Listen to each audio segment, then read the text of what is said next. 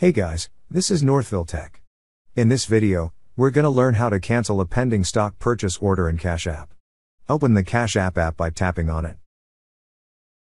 Once the app is open, you will see several icons at the bottom.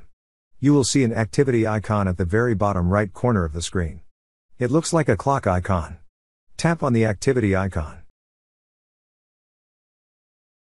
On the activity screen, you should be able to see all your pending orders. As you can see, I have a pending buy order for Tesla. In order to cancel the pending order, you need to tap on Cancel next to it. Tap on Cancel. You need to confirm whether you want to cancel the order by tapping on Yes. You need to keep in mind that you can only cancel orders that have not been executed. Alright guys, that's how you cancel a pending stock purchase order in Cash App. Thank you so much for watching, and if you have not yet subscribed to our YouTube channel, please subscribe to our YouTube channel as we create tech videos related to financial apps almost every day.